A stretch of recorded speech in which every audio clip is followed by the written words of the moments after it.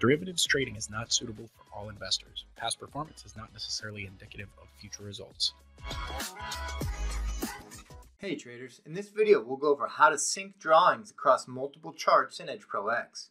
Here we have an anchored VWAP, a TPO composite summary created from the TPO component tool, and extended horizontal lines.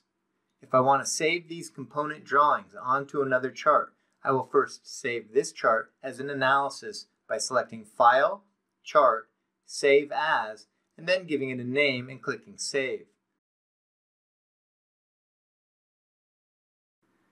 Now when I open a new chart with a different time frame, by selecting the plus button in the Charts tab and selecting Chart from the drop-down menu, I can apply the drawing components from the previous chart to the new chart by selecting the folder icon from the toolbar and selecting the analysis I just saved from the drop-down list.